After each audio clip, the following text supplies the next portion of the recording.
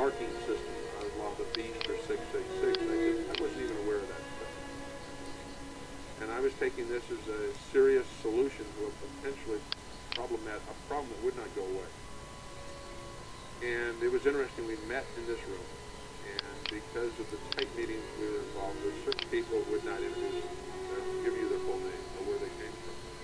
I just had to trust that my two contacts had contacted the right parties to be there at the right time, and that they would all be responsible individuals.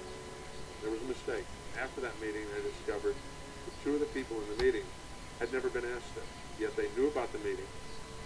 They knew what it was about. They knew who was going to be there. And later research indicated that one of them actually worked for the Department of Agriculture, and one of them worked for the Department of the Treasury. What prompted our looking at these two men was the way they asked the questions they asked, the attitude behind them, even the body language, indicated that they had reasons for the use of this technology other than the one that was intended at the meeting. And in fact, their largest concern was, how fast could we make a couple billion of them? And could we each give each one of those a unique identity number? Now, this particular pill-shaped device, very minute, had a lot of flexibility in its capabilities.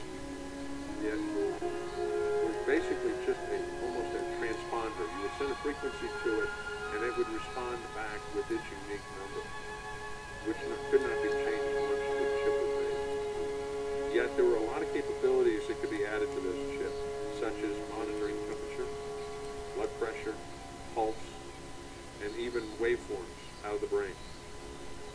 But that was for research down the road. What was amusing to me a few months ago on a website that likes to collect articles on the unusual is that a lady out east had a chip removed from her body in 1999. They had it blown up on the website.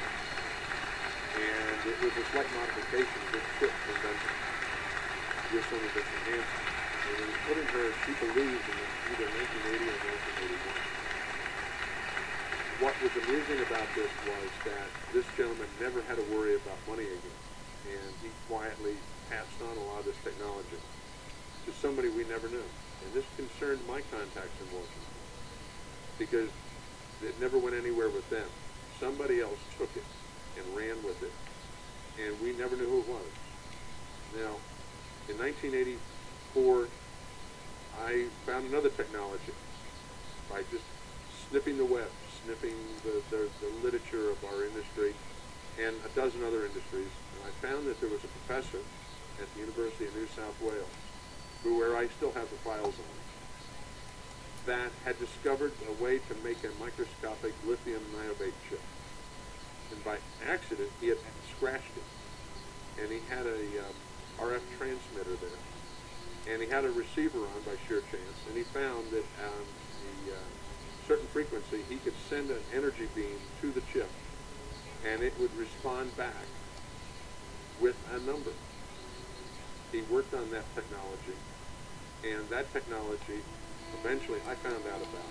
We flew him into Denver to our company, System Group of Colorado, and we did a test. He had some primitive small chips he brought with him.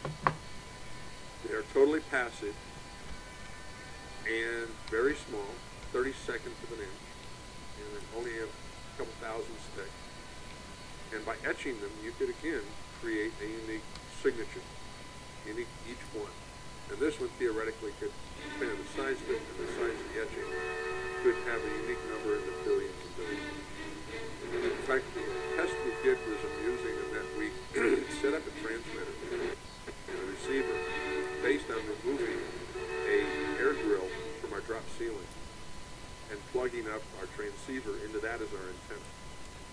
And we were able to read that thing glued to a little piece of cardboard from 100 feet away with a piece of grill out of the drop ceiling, which is a pretty primitive antenna, because we didn't know what frequency we're dealing with, so we had to come up with some kind capabilities of it would read through thin layers of material, like thin plywood.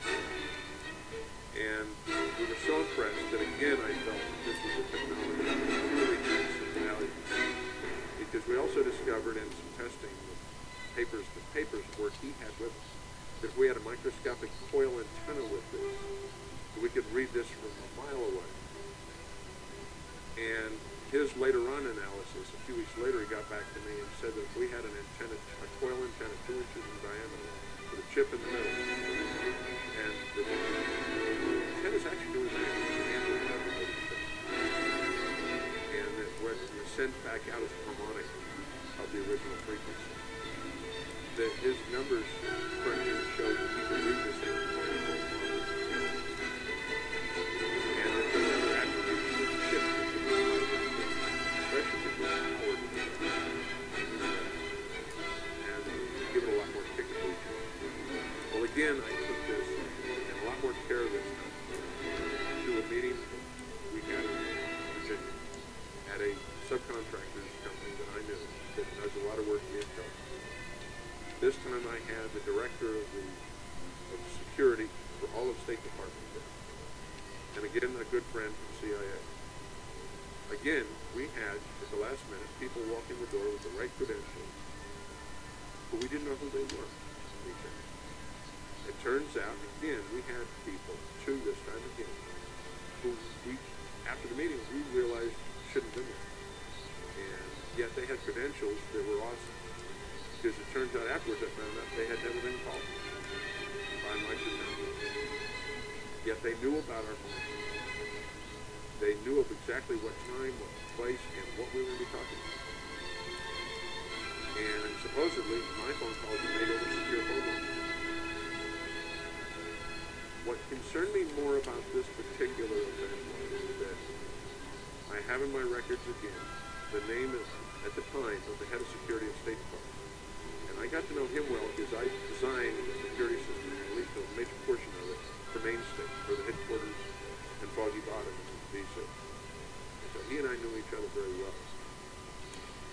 And that one of the things that Bob wanted to do was, before he retired, he wanted to have his family, particularly his 2 boys in his school, experience what it was like to live out of the country.